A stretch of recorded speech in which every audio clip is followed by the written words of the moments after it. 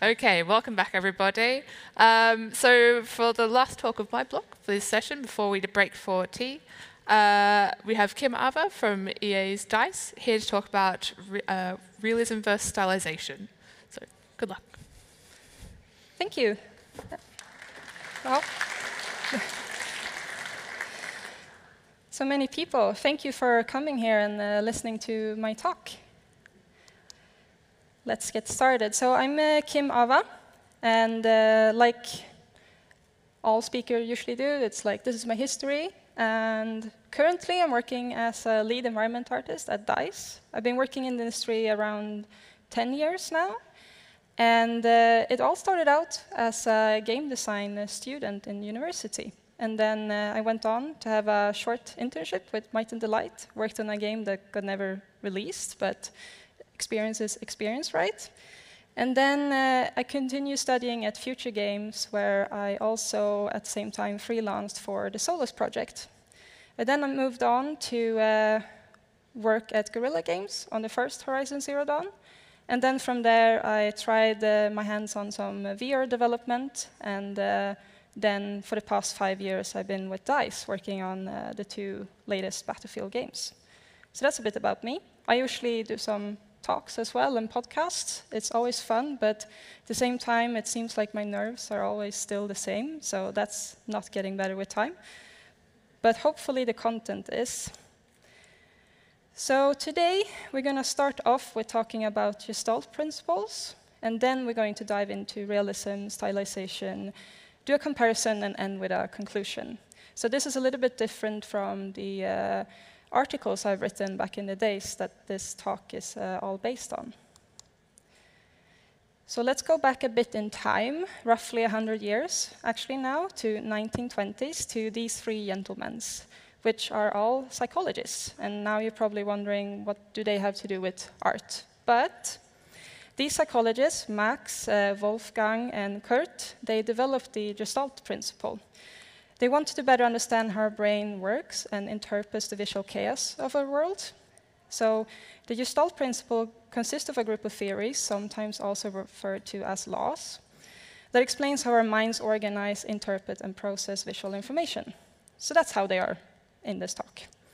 The principle explains how we visualize specific elements of the real world and how our minds find order and organization.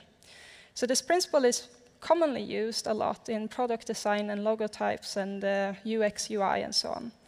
And I also apply it to when I'm making games. So the Gestalt principle is based on the idea that the human brain will attempt to simplify and organize complex images, designs, and so on. Our brains are built to see structure and patterns. And in order for us to understand our environment better that we live in, and this is going back to like when we're hunters and gatherers, is like a safety net. So this principle basically explains that our visual input rather as perceive whole shapes and figures than disconnected edges and lines. So there's a lot of different individual principles commonly associated with the Gestalt principle or like the theory. But we will not go into too much details of any of them, but only a few of them that are of interest for us as game developers, and that are figuring ground, continuation, closure, pragnance, and past experience. So it's hard to say exactly how many of these principles exist nowadays, because new ones have emerged, as well as some of these principles goes by other names than the ones that I've listed here today as well. So the first one, we perceive what we expect, so this is our past experience, is all based on our own personal experience, culture, and time period we are growing up in. So our brains have a limit on our attention, making us more prone to take paths or do things that are familiar to us as it takes less effort, and that's because our brain is very lazy. So recognition is easy for the brain as it relies on past information. So if we do an example here, imagine that you're an architect and you're handed this building plan. What you see is black silhouettes against a white background, and that is like the silhouette of a top-down projection of buildings. Now imagine instead that you're working with advertisement and you are handed the exact same picture and it says the life, or the word life, in there. So depending on the experience, you will either see this building map, or you will now see a word life in there. And for those who can't see the word life, it's in the white. So let's move on to current context, or like the present. So English speaker will read this as the, as a normal would be, and then the H in CHT as cat, so we would say the cat. And that's because if you know English, we know that this is a word, so your brain will automatically help you out here. But if you're not an English speaker, this might just look like CHT, as you lack the context or the word and the meaning behind it. So the next one, our goal. So when we're looking for information, we are very goal-oriented. We screen and scan for specific information, and we often don't notice other information that comes along. So now I'd like you to pretend that you are helping me building some IKEA furnitures. And I'm from Sweden, so of course, that's what we do. And I ask you to go and fetch me a scissor, because we're going to get the package open. And you go into my kitchen, because that's where I have my tools. Let's pretend that that's where everyone has their tools. And you go in, you open the drawer, you grab the scissor, and you get back to me. And you hand me the scissor, and then I'm like, oh yeah, right, we need a ruler as well, because we're going to have to make things straight. And I ask you, was there a ruler in there as well? Now, most people, or most adults, will not be able to really answer that question, because we are so goal-oriented and focused on our task that we might miss other things that comes along with it. But kids and some people with certain conditions, they are not as focused as like many other people might be. They actually see other things around you. So they would be able to tell you that there is a rule in there. And a kid would probably also be able to tell you that there's all sorts of tools in there that you might need as well. And they might also take a little bit longer time than you did to fetch me the scissor. So figuring ground, this one is quite known already. It's the most common one as a composition tool that we're using. The principle describes how a visual system structure and separate the visual field into the figure, the foreground, and the ground, which is the background. Essentially using contrast and color theory, typically in between foreground and background. The figure is the primary attention, and the ground can be anything and everything else. So we use this to attract attention to important information or option we like the player to pay attention to first. The background can temporarily become the figure if it's made to grab the attention, and the other way around. We usually see this temporary switch in games such as quest marker, collectibles, HUD changes, damage taken, attacks, and so on. And in this image here, you can either see two human faces facing each other, or you will see in the middle a vase, depending on your context switching. Figure and ground principle also why we talk about the importance of a strong silhouette when making characters and hero pieces, VFX and animation and so on. It's basically figure and ground in many levels and layers in everything we do. So continuation. Our brain assumes a lot based on previous and current experiences. Our brains are pattern makers, and we perceive patterns even when they're not there. Our instincts tell us to follow a path, a river, or a fence, or something that is like a line. And we will continue to look in that direction or move in that direction until we decide it was something of significance to see or it was nothing of interest. Same with textures and materials like the brick and wall plaster you have here. We continue to look that direction until we are past the edge or the corner, and we will assume it continues like around it. So this principle is about the tendency to resolve ambiguity and fill in missing data, basically meaning that our minds are biased to perceive continuous forms instead of the disconnected segments. So in this screenshot from the Red Dead Redemption 2, while we do not see the continuation of a road or railway beyond the horizon or canvas, or in this case the monitor, we can assume that it goes beyond of what we can see and what we're looking at. Same with the planks underneath the gravel. We assume there to be planks connecting even if it's covered in gravel. So we as game developers usually see this in level design, like the continuation aspect, to point a player in the right direction or give a hint. And then we have this pragnance, and It's German, so I'm not going to be able to pronounce that correctly. But our brain prefers things that are simple, clear, and in order. Less time to process, which means less dangerous surprises and less dangerous threats. So our mind likes it when it's symmetrical and forming around a center point, which is easier to process for the brain. So when confronted with complex shapes, we tend to reorganize them into simpler components or simpler wholes. So this is the Olympic logo, but flipped. So reality is reduced to its simplest form. So in this case, with the 5 circles, instead of seeing complex shapes like the image next to it, because that's very hard for a brain to process, we will just see 5 circles, either connected or on top of each other. So pregnance is not only symmetry and order, it's simplicity. And we will get back to that a bit later. Closure. This is our mind's ability to fill in the blank, to complete an unfinished figure or form, subject and missing pieces. If we have enough of an indication of a shape as a viewer, you will accept the fact that the forms are completed outside of what you actually can see. So we do this with text in languages as well. So if you can read that bubble, and you can read that text, you will know that, well, this is our brain filling in the blanks for us, because, even though it's completely misspelled, and that's because our experience tells us that we know English, so you should be able to read it anyway. So the World Wildlife Fund logo as well, the panda you see, is also a good example of closure. You will not really see the lines being completed in this logo, like there is nothing connecting the head or the back. But your brain will close in on that anyway, because it's not like you're going to assume that it has a mohawk or a magic hat or something popping up from the head. You will just see it as its closed shape. Same with this painting by John Metzinger. You will see a lot of disconnected lines, but your mind will fill in the blanks for you. So actually you see trees, a river perhaps, and some bushes on the ground. And the last principle we'll walk through is well, basically that we see like all visual inputs and perceive it as part of our life.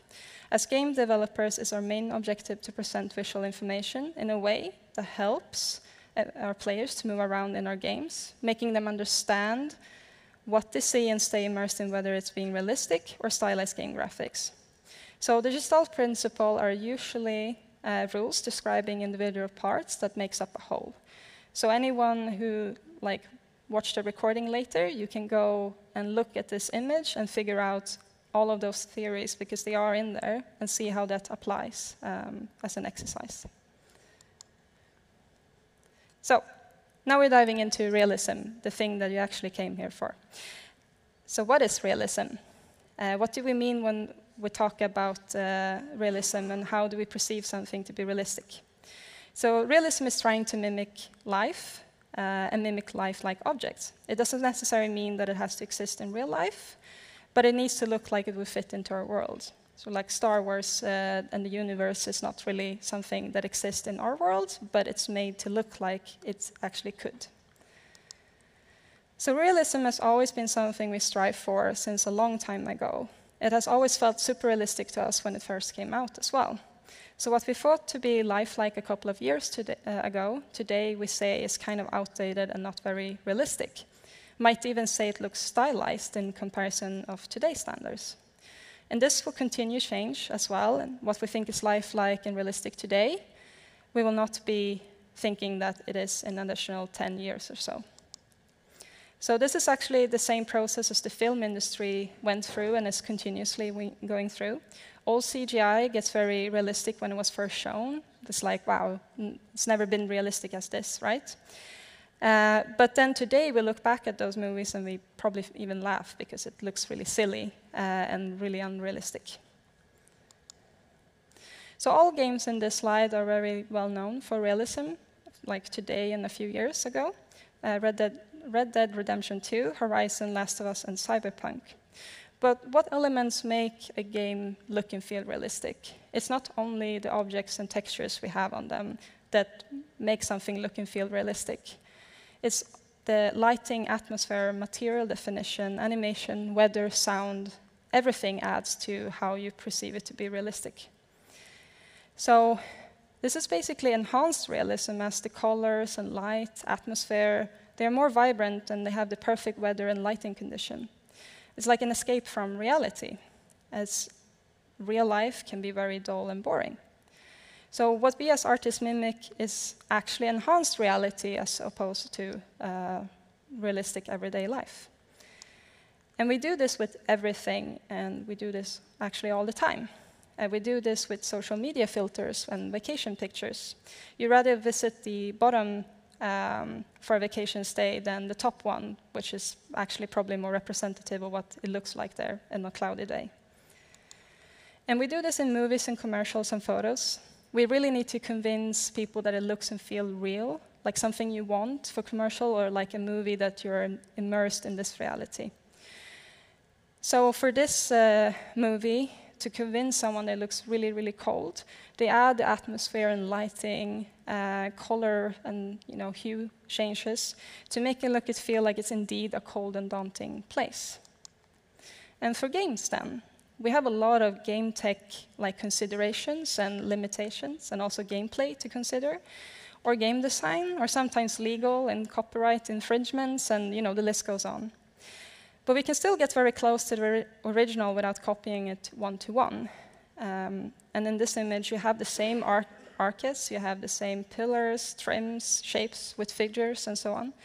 But it's still slightly different. And for the record, I don't really know why. Like this game in particular is not like one-to-one, but I believe that any of the mentioned reasons could be a cause for it.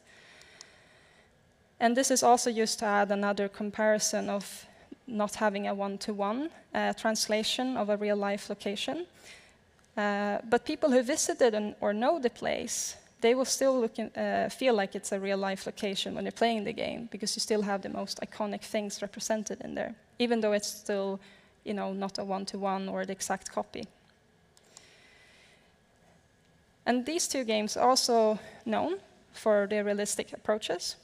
They both have differences in atmosphere, lighting, and colors. They're very different from one another. But both are enhancing elements and exaggerating them in a way. And it's almost coming stylization in itself, which brings us to the next category, which is stylization. So what identifies stylization? It's like the word indicate. It's something that depicts a certain style, but it's non-realistic. It's been stripped from all small and fiddly details. It's a simplified way of representing objects and game graphics, and it plays on shape and form. You will recognize a barrel and a stone, even though it has a flat gray texture, because you have a past experience of seeing a barrel or a stone. If you hadn't before, then it might be even a bit hard to tell what the object is. So stylization isn't just something we use to talk about art and games. Stylization is pragnance. It's simply like the basics of what we see. So stylization look to many at first glance to be much simpler to make than realistic game graphics. But if you dwell a bit deeper into the subject, you will start to notice that it's quite complex, as it's based on real life and realism in a way. You need artists to have a cohesive and strong understanding of color, design, and shape and form. So stylized is a bit tougher to define than realism, as it can look in many different ways. As you can see in these images, they're very different from each other, and they're not like mimicking real life. So you can't be like, oh, that's realistic or not, because it's playing on shape and form. But they're all known for their stylization, but they're just very different. So stylized game art has also changed throughout time with tech advancement and so on. Like previously, stylization was a thing that you used to have lower try count. You couldn't maybe render shadows and lighting and stuff, so you painted it in. Like it was a way to make a game but still not go for realism. But that have changed quite significant with time. And now with tech like flourishing in general, like for realism, you can, as a stylized game creator, still utilize exactly that new tech with PBR and using nice reflections and so on to enhance the visual language. But with stylized, you're free to play with the color and shapes and exaggerate it even more than what you can do with realistic games. So stylized art also tends to age better, with many pixel art in 2D game looking good still, and Zelda the Wind Waker, a 3D game, still stand the test of time, and so the World of Warcraft, many people still playing that.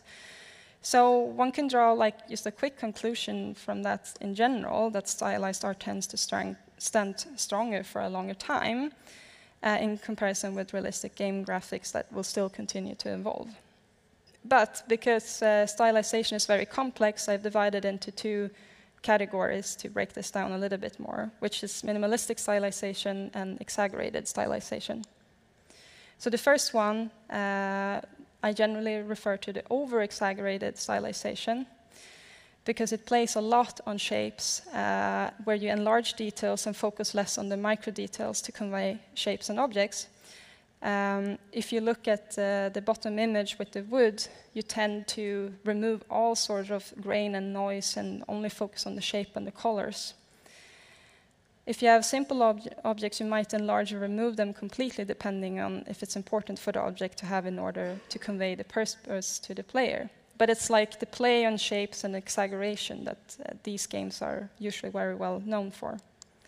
And then you have the second category, the minimalistic stylization, which is still, play on shape and form and silhouette, but it's much, much more simple, and it's usually not exaggerating styles and shapes in the same way. It's instead with very few details and color information, shaping objects to like the minimum where you can still recognize it as like a stone or sand, a character, and so on. But the colors are almost very flat and doesn't really have that much detail or information. Everything is conveyed in simple colors and shapes. But you will still, like, as I mentioned, recognize all of these based on your past experience. But it gets harder when you're doing alien-like objects, because then you don't really have anything to draw your experience from. So this is just an image to show like minimalism and exaggeration in the exact same scene. They're both the same scene, even though like a few things in the background have changed. And this is an example from a VR game that I used to work on, the Apex Construct. And this is us testing out the styles for the game. Should we go with the minimalistic approach or the exaggerated one? And in the end, we went with the exaggerated stylization, as it felt better and more appealing with a VR headset on, because that's how you have to test the game eventually. But it still has the iconic like metal head and the like structural, industrial feeling to it, even though a lot of things in the mood have changed in the scene. And this one is quite interesting, like stylization and realism, or semi-realism, or semi-stylation, or whatever you want to call it.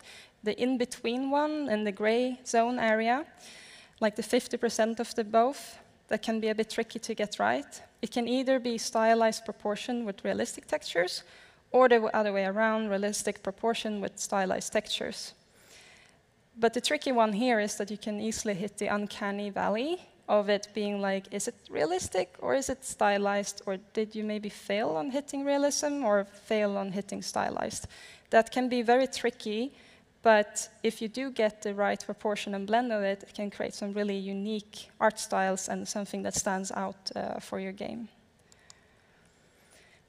So I said we're going back to pragnance, and we're doing that now. Like pragnance in references, like simplicity in references. So what is really important to convey in an object, and what is its function?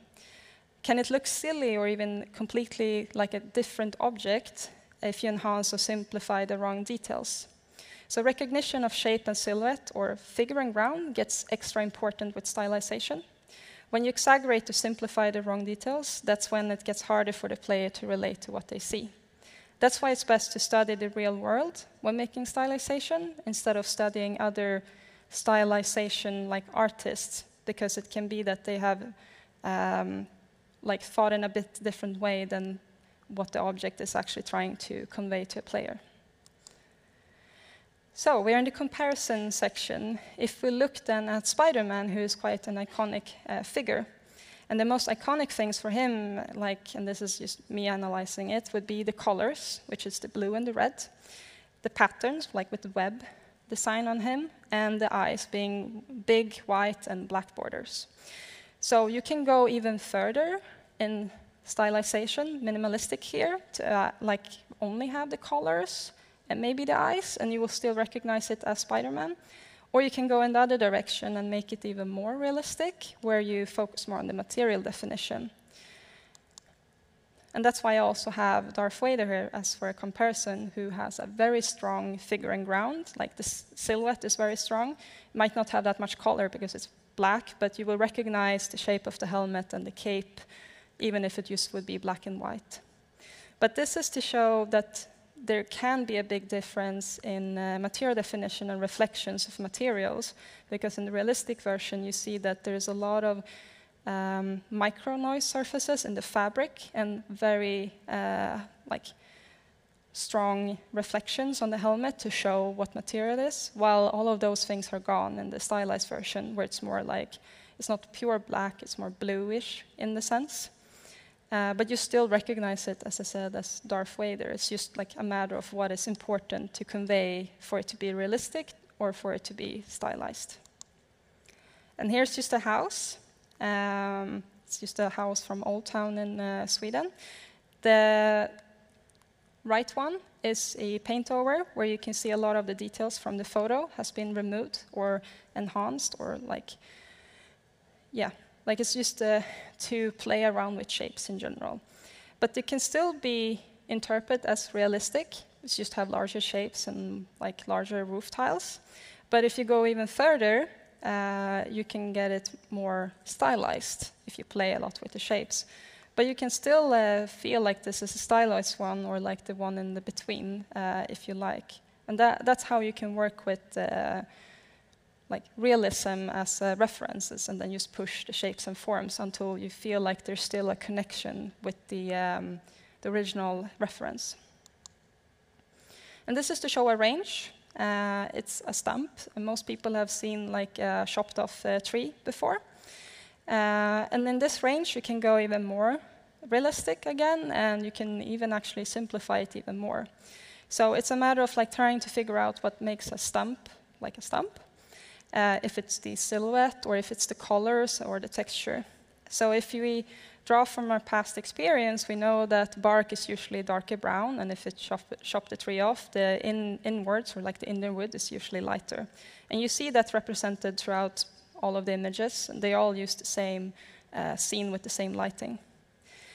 And if we look at pregnance, then, like simplifying shapes, you can see that a lot of the bark texture is now gone, or like the layers and micro noise is gone in the stylized one in the middle, and then that's completely removed in the minimalistic one. And you can have an in-between these two as well. It's just like playing with the shapes. So you can do this on many different objects, like large, like with the house, middle ones like the tree here, and really, really small objects like a mandarin. But there is like a case where if you go and push it really far and have it minimalistic, like with this orange just having flat colors, it might be that someone interprets this as a ball, because it's now just orange. So that's why it's key to still keep some things that you recognize with an object. And in this case, it would be key to keep the green top still in the minimalistic one, as it will then look more like a orange or a mandarin. And if you play too much with colors here and do a little bit more reddish, this will start looking like a tomato as well, because they are quite similar in shape. But when you go and look at the realistic one, a tomato is very, very flat, doesn't really have that much, while an orange has all of these bumps. So that's why the stylized one here still keep a little bit of the bump, and you can do even more if you really want it to be noticeable that, well, this is indeed a fruit, like a citrus fruit, and not a tomato. So it's important that you understand what you're looking at. And this one I added here to just show what surface noise look like with the flakiness in bark, where you have layers and layers of things happening when it's just like in a grayscale. And in the stylized one, you can see all of that removed, and the bark pieces become bigger and more angular for this style.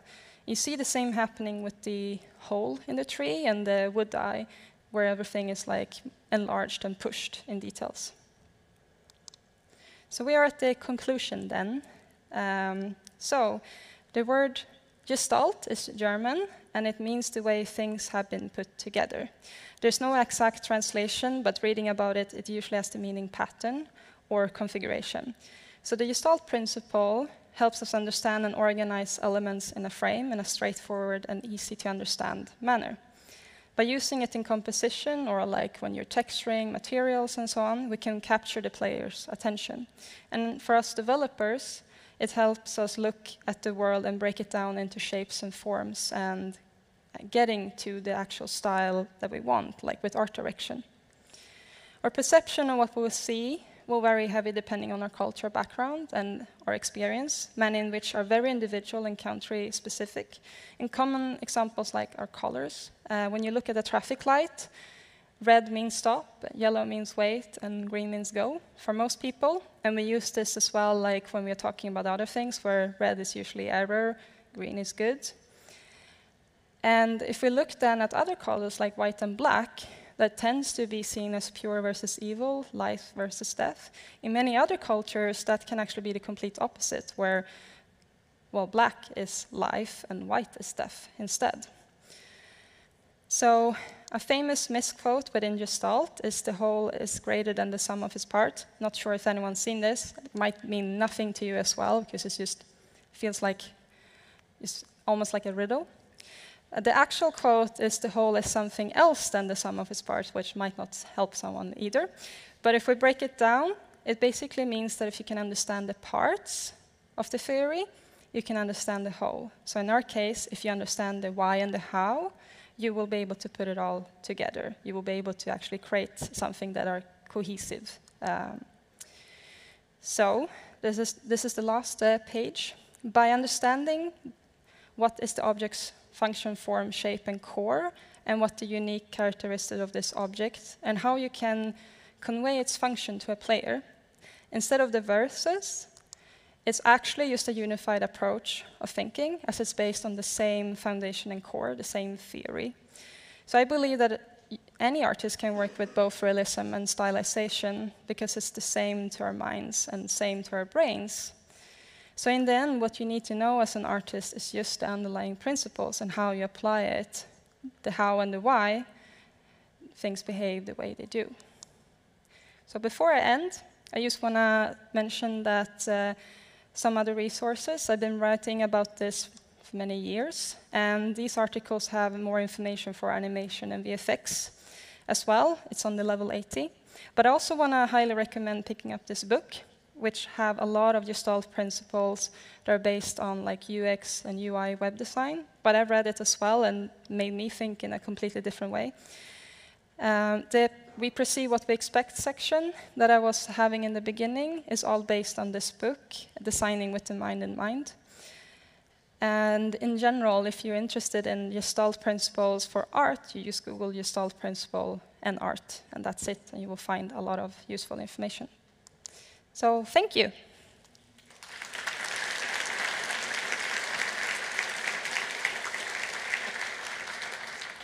All right, I think we have some time for questions. So if anyone's got a question, please raise your hand and I'd like to throw something at you. Maybe I made everyone fall asleep and just like, oh, the talk is like already over. Oh, there's one over here. All right, can I do this?